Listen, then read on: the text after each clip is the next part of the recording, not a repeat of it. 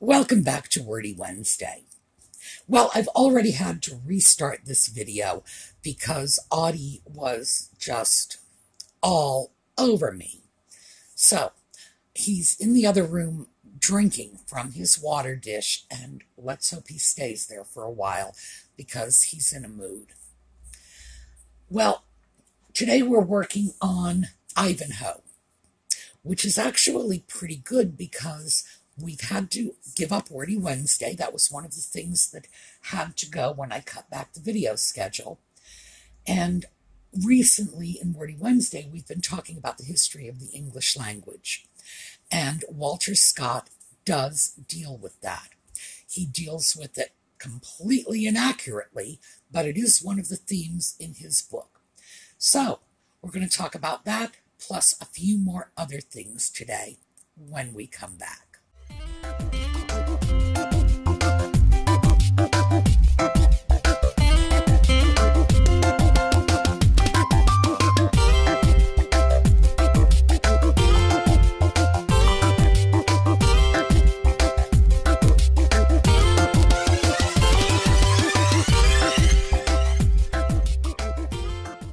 So, what's the deal with the language?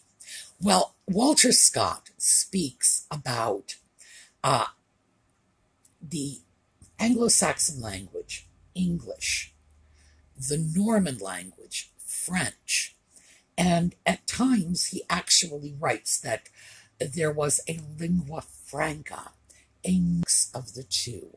And he's very clear that his opinion is that modern English, which is what he certainly spoke, we know, we can read this, although he was writing 200 years ago, he believed that the language we speak today was the descendant of a mixed language, a lingua franca, a mix between English and French. No, I'm sorry. Wally, boy, did you get it wrong. French has had very little impact on English. We have acquired a lot of vocabulary from French, but we also have words like sushi and kimono and kaizen, that's one I use a lot. We have words from Japanese in our language, and no one would say Japanese had any profound impact on our language. Vocabulary, interestingly enough, is one of the least significant aspects of a language. Our language, the modern English we speak today, was the result of Old Saxon, and that's what I'm going to call it because the language we speak is one of the 6 Old English languages. Ours is West Saxon. The reason it beat out the other 5 is simply because that was where the center of literacy was. So that was the one that was committed to paper, and that was the one that survived. It was largely impacted by Norse. That's our chief impact, another Germanic language, and that's the Scandinavian languages. It simplified our language, streamlined it, because the Norse traders that came over created a shorthand, a sort of oral shorthand, in order to make themselves understood.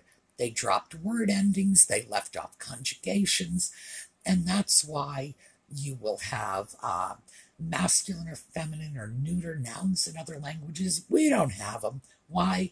Because the Vikings couldn't sort it out. And you'll have all kinds of elaborate conjugations. We have one little leftover, and that's the third person singular S. I walk, you walk, he, she walks, they walk, we walk, everybody walks. What can you say?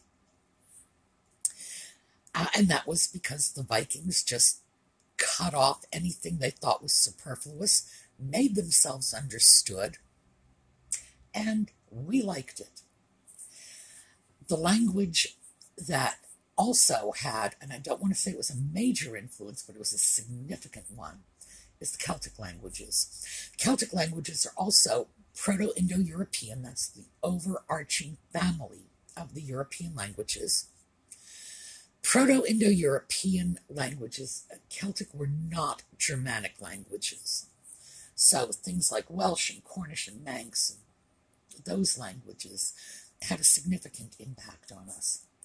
I can say to you, I am speaking. And the reason that has a different meaning when you hear it than, for example, I speak, is because of the Welsh influence. So you can't even get through a sentence without hearkening back to that Welsh influence. It's like, seriously, try to get through your day without saying, I am doing whatever. It's almost impossible. Very minor in terms of size, very significant in terms of usage, because frankly, English and the Celtic languages are the only languages on the planet in which you express a current action in terms of I am. Everywhere else it would be I speak. When we say I speak, we are not talking about what we are doing right now. And if we are suggesting that there are times when we don't. For example, if I say, I speak today, you're going to wonder if there are days when I don't speak, because that's how we read that sentence, because we have a different way of expressing it. So that was a significant, small, significant impact on our language. I heard somewhere that we got like 3 words from Welsh: brat, baby, and I don't remember the third. Now, I also believe we got our DW words like dwarf, dwindle, dwell from the Celtic, but that's just my personal opinion. If I want to go get a doctorate in linguistics, maybe I'll do that for my dissertation. But it's just mine. So that is not some sort of imprimatur linguistic theory. I just believe that's where those words came from. Still, even if you throw in those 3 words, we're talking half a dozen words. Very, very minor contribution in terms of vocabulary. But take away I am doing, we're lost. We can't express ourselves, at least not the way we are accustomed to. So, Scott was wrong. The French had very little impact on our language. They added vocabulary, and that's about it. But, as I say, even the Japanese, who everyone can agree had no impact on the development of our language at all, have added vocabulary. So he was wrong about that. So let's take a look at a few other things he was wrong about, because you cannot read this for history. When he speaks about Richard's time, and we know this book has a very narrow window in which it can be set. It had to be set between the time of Richard's captivity and the time at which he announced his return in London. That was a month. That month was between February 4th, 1194, and March 11th, 1194. Basically, the month of February. When he speaks about grandparents' generation being at the time of the conquest, well, no, that was 130 years ago. Even in Walter Scott's time, 130 years was not merely hearkening back to his grandparents. We are talking 4, 5, 6 generations earlier, keeping in mind that in the 12th century, the average life expectancy has been estimated to be somewhere between 30 and 35. More than half of the population was under 25. It was a world of children, which explains a lot when you consider the craziness they got into. there were virtually no mature people around. So, even, by the way, in colonial America, knowing your grandparents was rare, very rare. And at that point, we are talking only, say, 300 years ago, because of life expectancy issues. And in colonial America, we had higher birth rates, a higher infant survival rate, and longer life expectancies than in the old world, because there was more space, more food, well, it was America, what can I say? But no, the truth is we had some tremendous advantages just geographically to enhance our life expectancies as Americans. And even then, living grandparents were a rarity. So, when his archer Hubert, the forest warden, says, "My grandsire drew a mighty bow in Hastings," no, he didn't.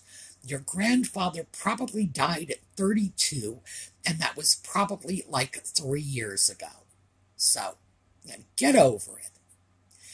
And there were many references to Hastings being in the popular mind at this time. No, 130 years was outside of human memory. In other words, no one alive would have remembered 130 years ago.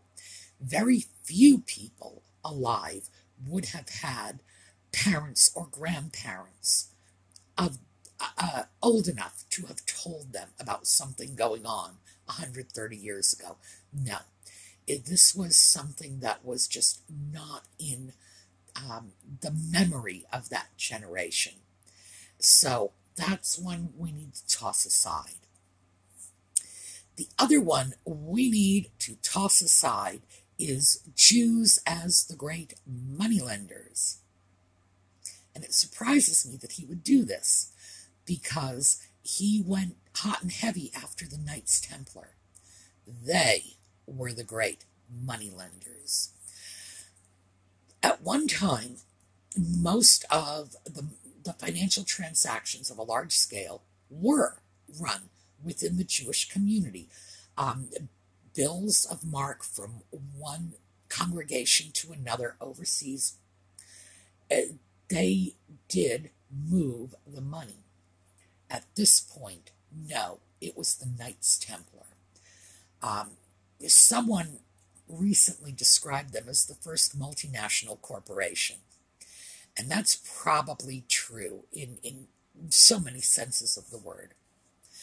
About 90% of the Knights Templars were not soldiers.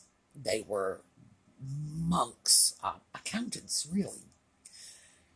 And because the Knights Templar, because their mission was to safeguard the pilgrim routes from England to the Holy Land, they captured the popular imagination. People gave them vast sums of money. They would be mentioned in the wills of kings and queens and dukes and people who had money to give them. And they knew how to manage it. So they had over 1,000 separate monasteries throughout Europe. And also, they were literate. Again, it's a bit of a novelty in these days. They would write out a bill which would transfer to another monastery, pay out the bill, just like we would write a check. Simple banking, but at the time, this was it was beyond the scope of the average person whose mathematics was confined to their fingers. And they were able to do things like finance wars, finance a king's coronation, things like that. Now, the Knights Templar, they were founded in 1119. So we're at 1194. They're halfway through their life at this point, because they were officially suppressed in 1312. In France, when they were like physically put down, when they were all arrested. That was on October 13th, 1207. And that was a Friday. No, I'm sorry, 1307. I had that wrong. 1307. It was Friday the 13th. And just as a little aside, this could be where our superstition about Friday the 13th comes from, because in one day they arrested virtually all of the Knights Templar in France. The reason they did it was because the king was so indebted to the Knights Templar for financing his wars and his everything and his opulent lifestyle that he was determined to get rid of them, thereby getting rid of his debt. So it's an order that lasted about 200 years, and they were Europe's moneylenders during that period. So when Sir Walter Scott says the Jews were the moneylenders, no, they might have been the moneylenders 100 years earlier, and they might have been the moneylenders again 100 years later. But in this narrow 200-year period, it was the Knights Templar, which is another example of the faulty history. And that's why you simply can't read this book thinking you're going to get history out of it. No. I believe I also mentioned that there were virtually no Jews in England because Richard's first coronation, that was his real coronation. Remember, he had a second coronation when he came back from captivity, and that was in March of 1194. First coronation, the Jews of London wanted to gift him on his coronation. They wanted to give him things. Here's a coronation gift. And there was a great misunderstanding. They were locked out. There was a riot. They were killed. Well, not all. Very nearly all of them were killed. The few that remained went into hiding. And the Jews were not welcome in England. That was very clear at that point. So, would there have been Jews in England in 1194? Well, if there were, they certainly wouldn't have announced it. They would not have gone around in Jewish garb, Middle Eastern garb. No, because they very likely would have been killed on the spot. And not being complete morons, they weren't going to do that. So, that's another piece of faulty history we have. When I look at the overall picture, though, there are some things that he expresses really well. And these are things that we have trouble grasping as 21st century people. But he had much less difficulty in expressing as an early 19th century person, and he was capturing a time even before his.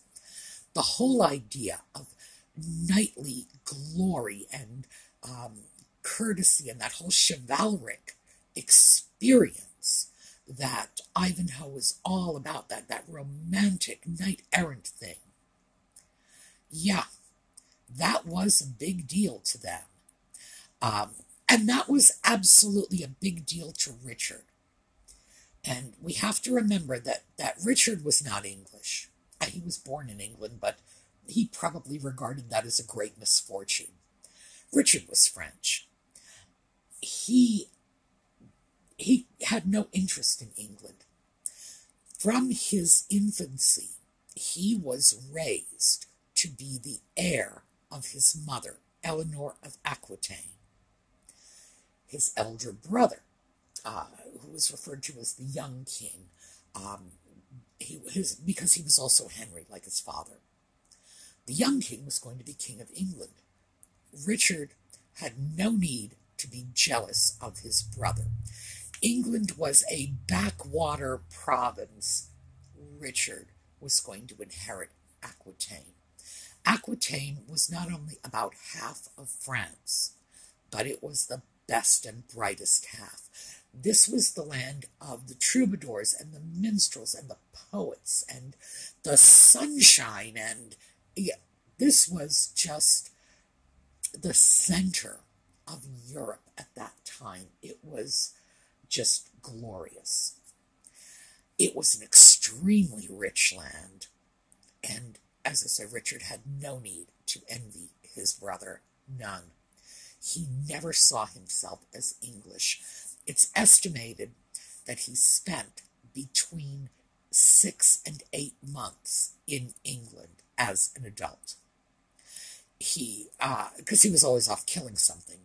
But when he wasn't killing something, he was in his mother's province of Aquitaine. His mother outlived him, but his father did not, because of course Richard helped to kill him. But it's a whole different story. And Richard was very likely gay. This is a widely disputed point. I do not base my belief that it's so on like the specious sort of reasoning of people who say, well, he shared a bed with the King of France. Yeah, but everybody shared beds in those days. A bed wasn't personal the way it is today. A bed was just, where people slept. And people in those days would have slept anywhere, on the floor, in a main hall. The idea that anybody would have shared a bed with somebody else meant nothing. I base my belief on the fact that Richard made several public confessions about his unnatural desires, which would have been gay. And his father hated homosexuality in a way that few people have before or since. It was made a capital crime in England. And of course, the church, and there was only one, the church frowned on this. It was a great sin. It was more than frowned on. Frowned on suggests that, they might just look askance. Oh no, they condemned you to hell for this. And personally, I believe that was Richard's motivation for the Crusades, that he was attempting to get in good with God because he couldn't change who he was. And even if he tried, and I'm sure he did, that's what you did in those days, he wasn't going to be successful. So he was going to secure the Holy Land, which would get him out of hell. And that was his get out of hell free card. So, my personal opinion, I'm not the only one who believes he's gay, by the way. Also, he was married to Berengaria for something like 9 years, and they had no children. Although, interestingly enough, Richard allegedly had an illegitimate child and was known to commit acts of rape in time of war. But what we know today that people didn't really understand in the past is rape is not a crime of sex. Rape is a crime of violence clothed in sex. That's all. So, does that mean he was not gay? I don't think so. An illegitimate child, who knows who the child was? No DNA testing. So, that is not what I consider to be reliable evidence, especially since a man who would have been living under a death sentence if he were out of the closet might be very likely to acknowledge an illegitimate child just to get people off the scent, so to speak. So, my belief, Richard was gay. And I think it's very well supported by the historical evidence. Was Richard English? He would have been more likely to call himself a stray cat than to say, I am an Englishman. No, he was French, and he was a southerner at that, from the south of France, and that was how he saw himself. So, what we have here is a myth of Richard that is created by Walter Scott and has pretty much gone unchallenged to the modern times. We also have the myth of Robin Hood that comes from this. The influence of this book is really hard to overestimate because there were just so many things that have come to us from this. The whole concept of Jewish moneylenders. Well, most of us would be inclined to say, yeah, but I get that from Shakespeare. Yeah, true enough. He got it from Shakespeare too, and he ran with it. The Knights Templar. Again, Walter Scott wrote about them. Very few people did. So we have all of our Knights Templar myths, that they were all just errant knights wandering around looking for battle. No, 90% of them were accountants. We get our concepts of 12th century England from Scott and not from reality. So that's why it behooves us to take a good look at this, to read it, to process it, and to pick apart the history. So my caveat to all of you is don't take anything at face value. The history is so flawed. Right down to, oh, and they're going to have a tournament in England in February. No, they weren't. Richard just wandering the countryside saying, I shall fight for good Englishmen. No. Remember, Richard is the guy who said he would gladly sell all of England if he could just find someone dumb enough to buy it from him. It was a source of revenue for his crusades. He became king by accident. He had 2 dead older brothers. That's how he became king. It was never on his agenda. And he was never going to give up the Aquitaine. Never. Richard and Eleanor, his mother, were very close. By the way, that's not why I think he was gay, but what can I say? Let's throw the stereotype in there. He and his mother were very close. Richard was her favorite, no question. He supported his mother against his father.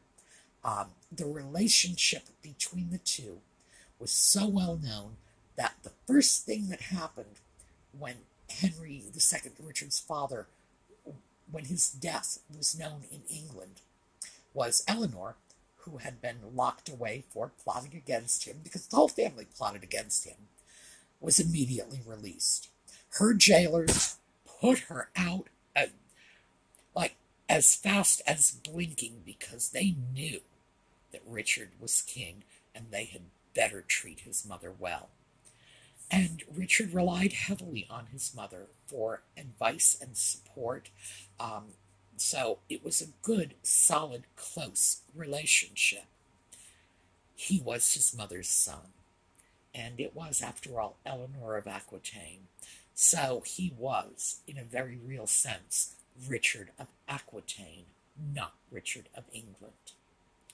So, with all of that thrown out here, the chivalric parts, and I started just to talk about that, that is well done. We have trouble relating to this. The glory of fighting hand-to-hand combat, we consider that rather seamy and, drunken bar fight sort of behavior. They reveled in it. They really did. And remember, they were a very young world. They were, for the most part, teenagers. Richard died at 41, by the way. So, and he was considered, rather elderly. The life expectancies were short.